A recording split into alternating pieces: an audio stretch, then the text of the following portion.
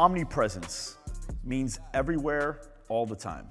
When people ask me, Mike, which one of these platforms to run ads on, which one's your favorite platform? I say the same thing every single time, the one that they're on right now. Meaning, I want my business to be wherever my prospects are. If my ideal prospect's on Facebook, then that moment right there, Facebook just became my favorite platform to run ads on. If at that moment, she swipes out of Facebook and goes to Instagram, Instagram just became my favorite platform to run ads on. If she swipes out to check out YouTube videos, I just switched.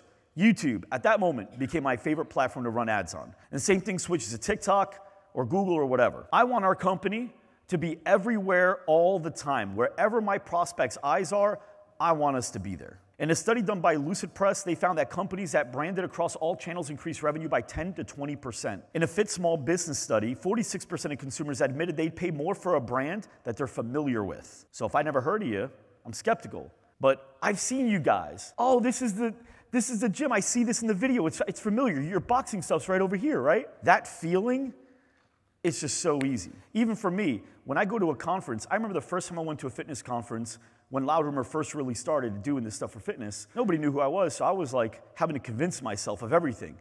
What do you do again? Who are you?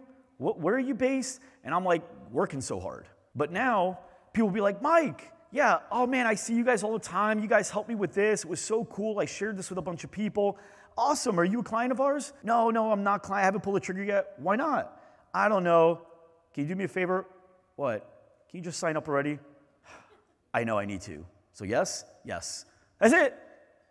What an amazing situation. Many studies have actually shown almost identical results, which is that it takes about 5 to 7 impressions for a consumer to have any sort of memory for the average brand. The word average is key, as it does depend. If your ad is a more memorable ad, such as the Dos Equis Most Interesting Man, the Gecko Geico, or the Old Spice guy, I'd imagine the impression need is maybe a little less. If you're putting up content like Hook Kickboxing, which is still excellent content, I would imagine this would need a bit more, which they're doing, so the results are fantastic. Bottom line, be omnipresent.